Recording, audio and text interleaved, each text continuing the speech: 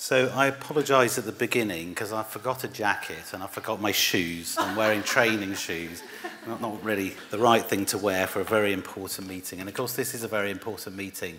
And I am purely a spokesman. You're the people who do the hard work out there. You're the people who do the day-to-day looking after children with diabetes. And what I'm going to focus on today is the 2 spotlight audits which we published last year now. And towards the end of the presentation, I'm going to show you what you've all done for 2018, 2019. So let's start with this infamous slide, if you like, that goes up to 2017-18. This is the median HbA1c since 2005-6 right up to 2017-18. And as Russell said, back in 2010, we weren't going anywhere fast. The average H1C was 73, and it was round about that time that a lot of people got together and said, we can't carry on like this. And so a whole series of high-level strategies were put into place to try and improve care for children with diabetes, because we were way behind some of our colleagues in Sweden and Germany, and we'll hear a little bit about that later. So the first thing that happened was disclosure back in 2010. So we named and shamed, if you like, if another word, every unit was disclosed in the national audit. You knew what your average was, you knew what your neighbour's average H1C was. And I think that was a big move, and we've continued with that, and it's very important that you're able to compare yourself against somebody else. And then in England was the regional networks became into existence here, and then lots of money got thrown at you in England. I don't work in England, I work in Wales. But we followed a bit later in Wales with money that comes through a slightly different process to tariff. And then the painful quality assurance peer review came along, which we're still participating in now. And it is a painful process, but it works, and it makes your centre better in the long run. And then there were delivery plans published, and the new delivery plans are in the process of being sorted now. And then Wales, we followed a little bit behind you did in England. And then we started to move now into this sort of quality improvement, quality assurance era, and technologies are taking off. So you can see there's been this massive change in H1C over the last 10 years, but we have plateaued over the last 3 years. And at the end, I'm going to show you where we are now. But of course, those are average H1Cs for the whole nations, England and Wales, and we know there's a lot of variability. So this is now the famous funnel plot. I hope people are familiar with funnel plots now. So each of these dots represents one of the 174 centres in England and Wales. The dark blue ones are the Wales ones, and the light blue are the England ones. And what we've plotted here is your adjusted H1C, so that takes into account your case mix that you have within your units. It takes into account ethnicity, your deprivation based on your postcode, gender, age, lots of things in there, but it only actually accounts for 10% of that variability. And we plot that against the size of your centre along the bottom here. So statistically, and I'm no statistician, as your centre gets bigger, you should regress towards the average line, which is this big one in the middle, and you can build this funnel around it to say whether you're in keeping with other centres around the country. And so we can define the so-called horrible negative outliers up here. So these are the units that aren't doing quite as well as certainly these ones that sit within the funnel, and these ones are the very positive centres doing extremely well. And nobody likes receiving that letter from Holly and the college to say that you are a negative outlier and you have to go and speak to your chief executive. So we're constantly trying to reduce that variability that you see, quite a massive variability, and so that wherever you go for your diabetes care, you'll get pretty much the same service, and you should achieve the best possible target for you. And so in the audit, we try to use the data that you give us to present back to you in formats that you can utilise for your quality improvement. And there are a number of reports that we produce for you. So this is the main annual report, the core report, sometimes call it. We changed the front cover after nearly 8 years of that little girl on the front with the pen. We changed it last year for the first time for a long time, and this was actually designed by a patient. And then there's this report, which is not it's smaller in size on my slide, but this is the parent report. So all we've done is condense everything that's in here down into this report to make it a little bit easier to read. So it's a parent and carer report, but I understand actually a lot of people in the room prefer that report to the main core report, and there's nothing wrong with that at all. And then we provide for you a unit level report. So this compares yourself with yourself over the years that you've been participating, also compares you against other centres. And there's a lot of information there. And when you receive that report, you should scrutinise it quite carefully, talk about it in your MTT, use it as ways that you can quality improve. And you can also go online and get more information from the online tool, and you can compare yourself to other centres. As you know, we've run a patient-reported experience measure for some years now. The latest one is in analysis now, and we should get that out to you as soon as possible. We also link to the adult audit for a transition audit. Hopefully some of you have looked at that, and Fiona and I and some others in the room were at a transition QI day yesterday about how we can work better with our adult colleagues.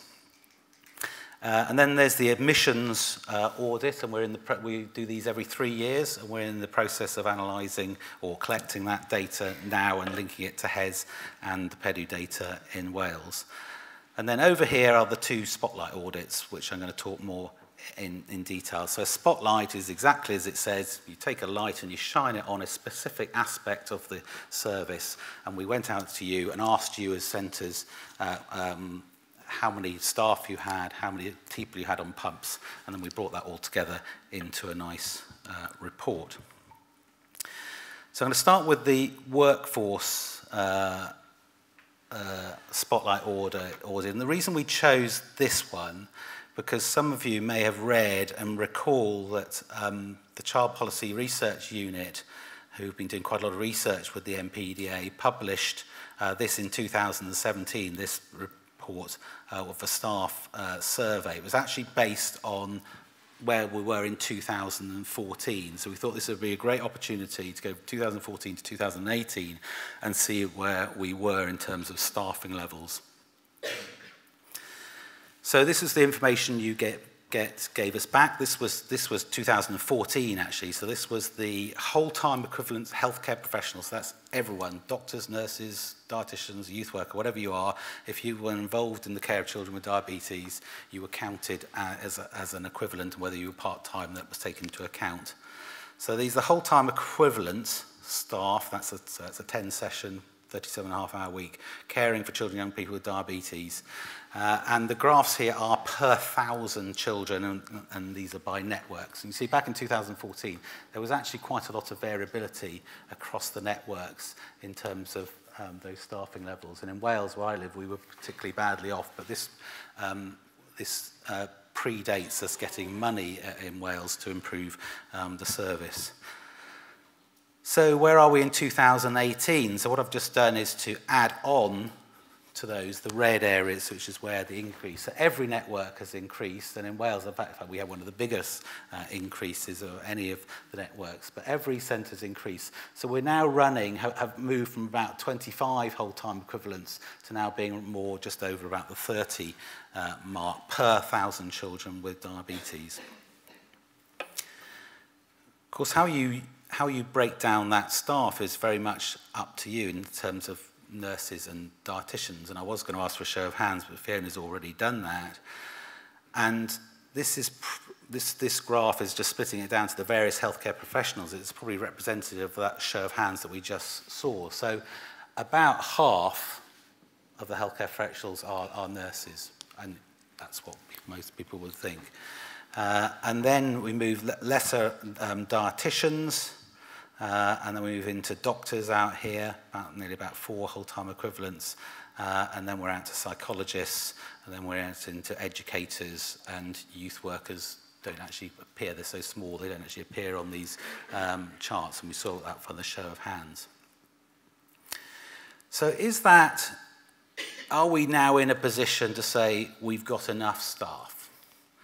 because lots of people say, well, the reason I can't do this, I can't run a punch service, or I can't do this, is because I haven't got enough staff to do it. Well, there is some guidance out there. If you go to ISPAD recommendations, the International Society for Pediatric and Adolescent Gynecology recommendations per 1,000 children with diabetes is you should have 10 nurses, 5 dietitians, 10 consultants, and 3 psychologists. That's 28. Okay, so I just said we were approaching nearly 35. So we are actually well over that. The difference we have is that we have far less doctors involved in that breakdown than the recommendation. As you can see, 10, a ratio of 1 to 1 almost for nurses for doctors, and I don't think most centres would have that. So in reality, if you look at our population, which is for England and Wales about 28,000 children under the age of 16 with type 1 diabetes, we should have 784 whole-time equivalent healthcare professionals, and we actually have 823. So we're actually quite well resourced now. So I think rather than keep focusing maybe on business cases to get more and more staff, we need to focus a little bit more on how we use those staff to improve.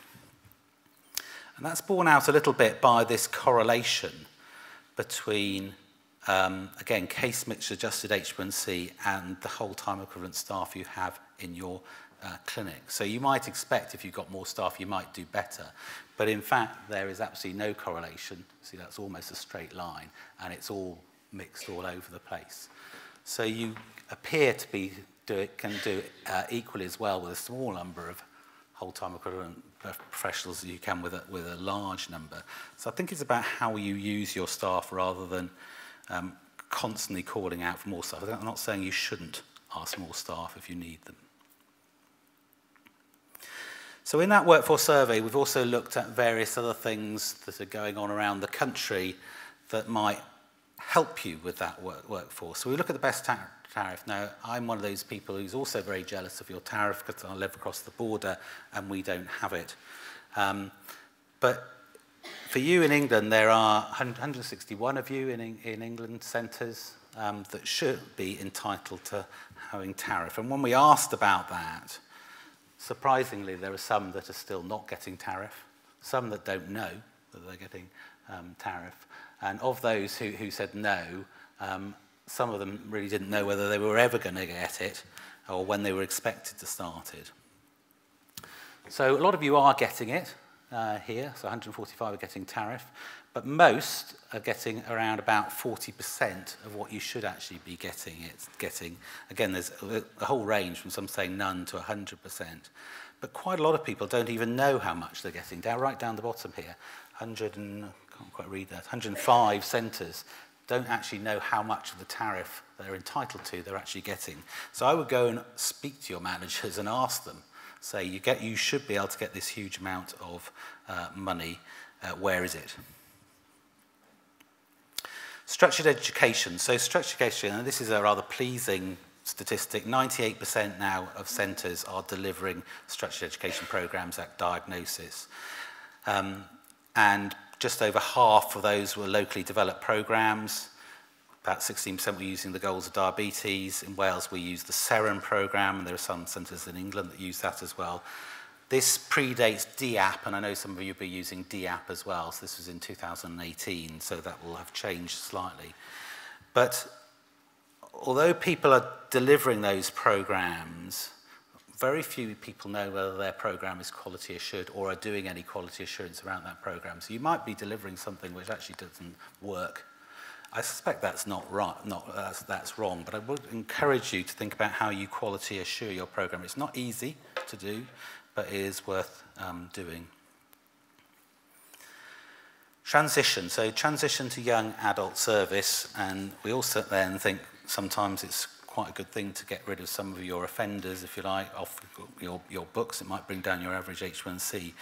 But we were at a meeting yesterday, Fiona and I, and several others, about how we need to work much more closely with the young adult services. And there may in the future be tariff even up to the age of 25. Certainly if Fiona gets away, there definitely will be. And the NHS plan certainly has in it about joined up services right up to the age of 25. So I think it probably will come eventually. So 173 centres. It's good to see that a lot of them have now some dedicated transition clinics. Most of them, there's still one or two who don't. But how people get into those clinics are mostly now by a gradual process over a year or two, which is good to see, and that's what the standards tell us. But there are still some who are being transferred by direct transfer. I don't think that's a very good way of handing some from a young person, from a paediatric into a young person's clinic should be. So there's still some variability across the country in how that's managed. You will be very familiar with the additional vulnerabilities, children in need, children on child protection plans and child protection registers, and the looked after children. And we know that from the data we've taken, there is an excess of that amongst children with diabetes. That maybe just because we go looking for it a little bit more. But we look over here. So these numbers are taken at the rate per 10,000 children, young people, managed in a diabetes centre against those in the general population. So for the child protection register, there's almost a doubling of children with diabetes on the child protection, and that presents quite a lot of work for you. And in my own centre, I always think we have about 10 children that take up about 90% of the nurse's time, and I can see lots of people nodding at that around the audience, and that's probably true. Staff vacancies. There's lots of staff vacancies. 1 in 3 centres reported at least one vacancy, and that's the numbers that are sitting around the country unfilled. Some of it's about the fact there aren't people out there to actually get. In my own centre, I have 2 consultant vacancies. I can't actually find anyone. There aren't people trained out there to fill them. It's the same with PDSN. So you need to think about how you bring people, succession plan, and bring people into your teams early on so they can then move into the full jobs when they become available. And a lot of these posts have been vacant for at least 3 months. Administrators, we had some administrators in the room, which is good to see, but a lot of us don't have any dedicated administrative staff. 2/3 have no dedicated data assistant or clinical audit support staff, including myself. I do it, but I'm just a bit of a geek. I'm quite interested in the data, so I do it myself. And if you want a benchmark of where you should be, so where data support staff do exist, most of them are about a half-time equivalent, 2.5 days a week. So that's where you should be pitching your business case, probably. So there were some recommendations came out of that workshop, or out of the workforce audit. So the first best practice tariff, all centres need to be aware of how this valuable resource is being used, and where it's less than 100%, you need to be in discussions with your senior management. A no-brainer. Service specifications for sensitive children and young people undergoing transmission have been published numerous times, actually. There are several of them out there. There's Welsh ones, and there's English ones, and there's Scottish ones. There's lots of them out there. And we should follow that guidance. And this is now being measured, as you'll be aware, in the quality assurance programme. Children and young people are twice as likely to be on a child protection register, and you need to just think how you have robust policies around non-attendance, and consider appointing social workers within the NDT, and that's certainly a recommendation from the International Society for Paediatric and Adolescent Diabetes. You need administrative staff if you're going to continue to submit good data to the audit. And I think you need to explore how you use your staff optimally. I'm sure lots of you have been on the quality programme. There's lots of stuff in there about QI and how you might think about changing the way you use your staff to be more effective. And I think everyone should participate in the college diabetes quality programme, and 90% now are signed up to doing that.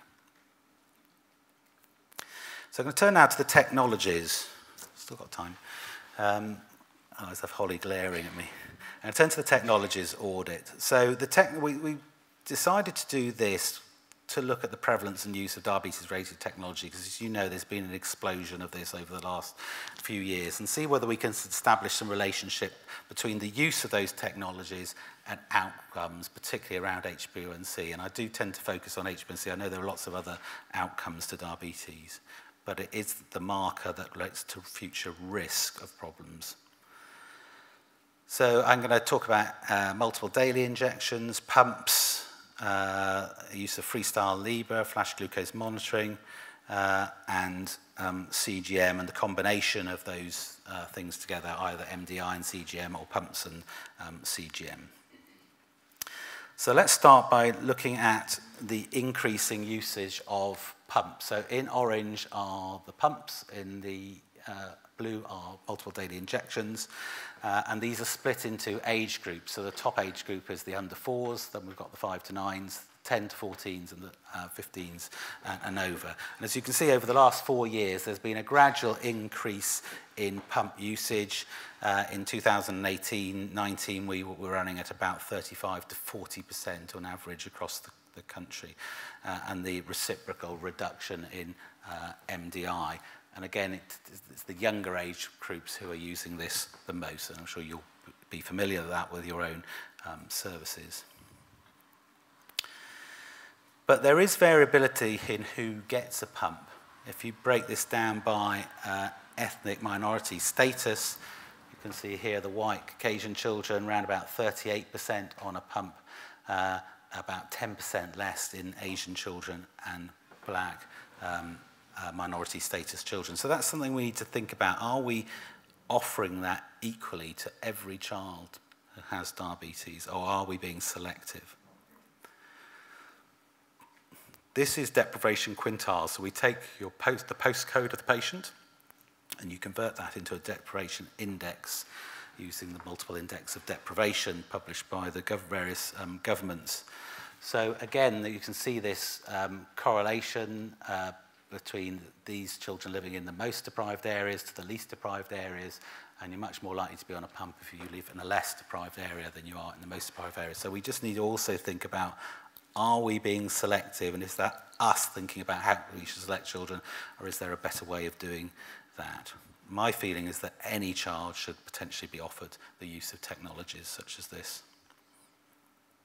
And the other worrying thing is that difference between the least and most deprived seems to be getting bigger. So we just focus on the orange line. These are children on pumps. And the top line here are the least deprived children. These are the most deprived children. So it's going up in both of them. But back in 2014 and 15, there was about an 8% gap. It's now 12%. So we just need to watch that we're not selecting children correctly. There is, of course, a huge variation across the country in the pump usage. So these are all the centres lined up in this caterpillar plot. There's the average use of pumps, around about 35%. These are Wales units. I can do that because that's me in the middle there. My red, I'm around about on the average line, and the blues are the other centres in Wales. But you can see across the whole of England and Wales, there's quite a variability from centres down here, hardly with anyone on a pump, to up here in excess of 80% being on pump. And I expect we'll hear from Gun later that in Sweden that's about 80%, 70-80%. There's quite a variability in how long it takes to get onto a pump. This is broken down by country or by region.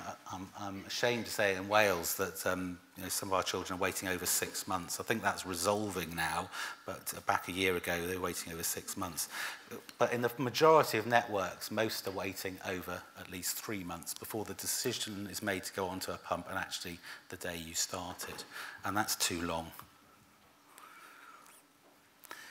Does having a pump make any difference in terms of achieving an HbA1c target? And this is interesting data, because if we look down here, so that again, people on pumps are in the orange, people on MDR are in the blue. So come down here to the best achievers, the less than 48 HbA1c.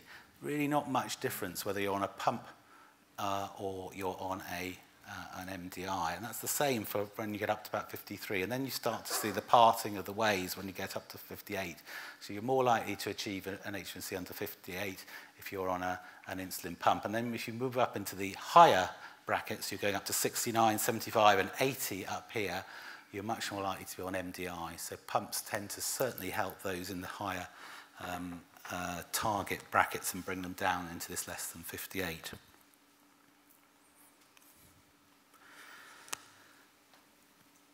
But our pumps, and this is where I get confused about some of this data, because you might say there should be a great correlation between average H1C in a unit and the percentage of people who are on a pumps. But as you can see, there's huge variability. So this is, again, adjusted H1C up here against the percentage of people within your centre on a pump. And there is a small correlation. Look at that p-value, it's just below 0.05. But the R squared is accounting for about 3% of the variability, so it's very, very small. So I think we've got a lot of work still to do about how you use pumps. And I've heard it said about, from other European countries about us in the UK that you don't use pumps correctly. And I think we probably are guilty of that, because we shouldn't be having that variability that we see there. And in fact, if you look at this graph, that just says more or less the same thing. So again, these are the centres here, each one of these little grey dots, the centres lined up for average H1C, and these reds are those that tell us they've got more than 50% of their patients on a pump. And you might expect them to be all down this end, but they're not. You can see they're spread right across the piece there. So for every centre, so now come down to the centre level, what is the difference between those on pumps and those who have multiple daily injections? So the blue line in the middle here is the average HbA1c for the centre, as you see in that like the caterpillar plot. And then we've broken it down here into the green being those on multiple daily injections and the red being those on insulin pumps. And you can see there's quite a difference between those on pumps and those on MDI. And where the big area where it parts the waves, if you like, is right in the middle. So these are the middle performers, if you like, those sitting in the middle of that funnel plot. There's quite a difference in your pump patients compared to your MDI patients. And interesting, down this end of the graph, you start seeing them coming together. So those centres that are performing really well actually perform almost equally well for their pumpers or their MDI. So they may be doing something different to people up here. And I would encourage you to go and visit some of them and see how they run their services. So CGM, so I've done the pumps, move on to the CGM. Again, this is exploding. I mean, this is data from a year ago showing the percentage of children who were using CGM. And lo and behold, Yorkshire and Humber, I think that's you, Fiona, you've got a lot of people on CGM. You were the outlier there, if you like, with 16% of children. I suspect these numbers are much bigger now than they were a year ago. There's been quite an explosion of the use of CGM. But again, huge variability across the country, some not using CGM at all, and some with quite large numbers of their children using CGM. And if you look at Freestyle Libre, we've only got the data on the usage of Freestyle Libre, we can't link it to HbA1c, but you can see quite a variability across the two nations in terms of who is using Freestyle Libre.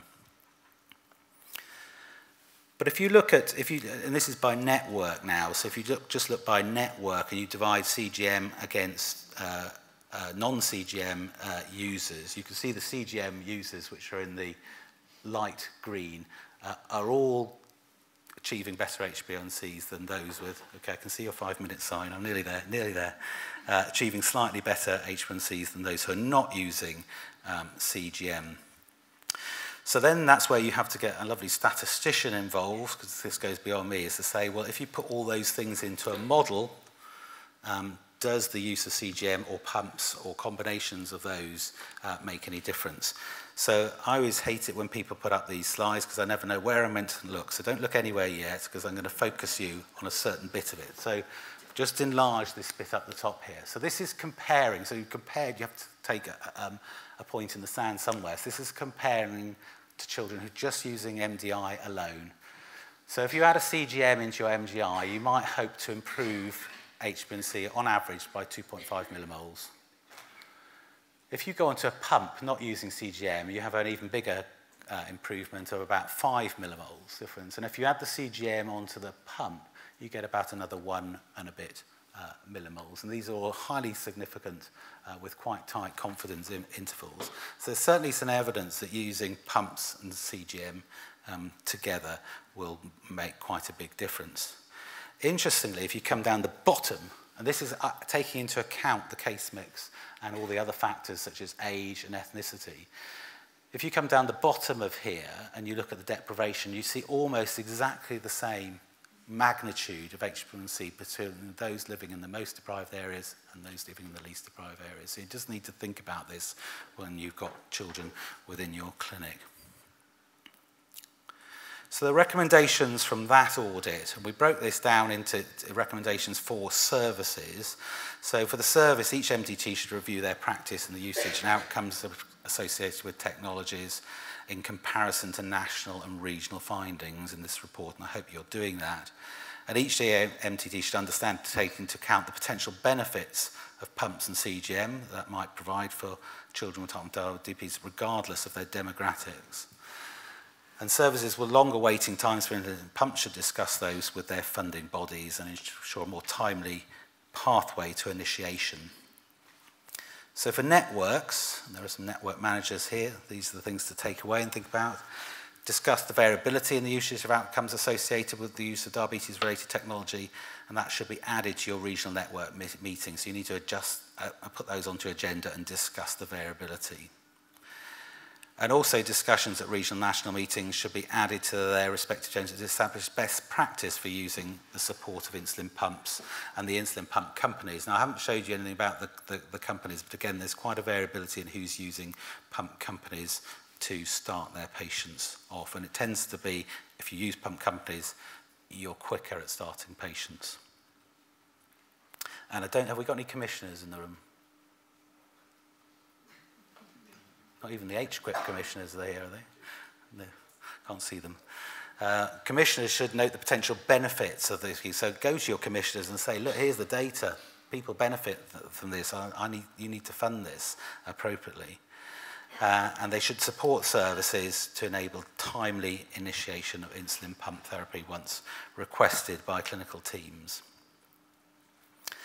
So I'm coming towards the end now. This audit has come a long way since I started. Nearly 10 years ago, I started doing this, and I've lost most of my hair in that time. But it's gone from that rather negative feeling back in 2010 where nothing was going to where we are now. And Jackie Corniche, who was now the retired National Clinical Director of Children and Young People in Transition to Adults in the NHS, she wrote this about the audit. So this audit goes from strength to strength in terms of its quality of presentation, succinct summary, data collection, and national compliance, and remains one of our flagship audits. And that was praise enough from Jackie, because if any of you know her, it was quite difficult to get any praise. And I'm glad people are using this data now, and they get quite excited about the data when it comes out. So I finally return you back to this graph and where we were last year with our HbA1c on average 64 in England, 64.5 in Wales. Put your cameras down because you're not allowed to take photographs of this. Who's going to hazard a guess where we might be in 1819? 62? 66? 66. Okay, well, here we go. I just pressed the button and it should all work. And I've been great fun with graphics here, so I hope it all works.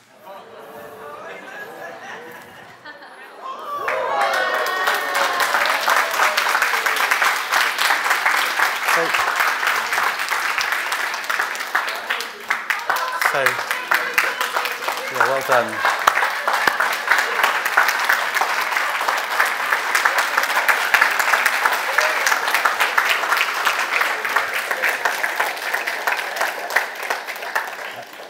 don't get a standing ovation very often, but it's not me who does it, it's you lot who does it. And it's really great to see that we've turned from that plateau, because Fiona and I were getting really worried about that plateau. So 61.5 in England, 62 in Wales, pretty identical.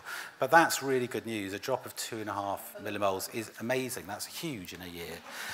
Because, of course, we've got to keep it up. So just to highlight those statistics, so you'll have seen this plot before. This is where you put children into the various targets. So here we are in that data I've just shown you. So we're now up to about 35% of children with an H1C less than 58. And when I first started at that back here, I never thought that would ever be achievable. Never, I said, you'd never do it. And that's when we were sort of using BD insulins and things like that. So these technologies have helped us massively. And the other good thing is those with the rather poor H1C, less than 80, they're now down to 40%, less than half. And that's really pleasing to see. So we're gradually left shifting everyone across to the left, and hopefully we'll continue to do that. But now you've had your praise, I'm just going to, before Gun takes off, I'm just going to compare you to probably one of the best performing countries in the world, which is Sweden. I know people hear me say that all the time. Sorry, Fiona, I forgot to put the A correctly at the top there. But this is what's happened in Sweden since the year 2000. This is their HbA1c. You can see it's gradually trickled down and down and down. They, again, had a little bit of a plateau, a little bit like us here. This is where they introduced their quality improvement collaborative program, which is what we went over to Sweden a few years ago and brought back to this country and got a lot of ideas of how to improve. And then down they came again and are still going. I mean, there's a point at which you can't improve anymore, but they're still going down year on year.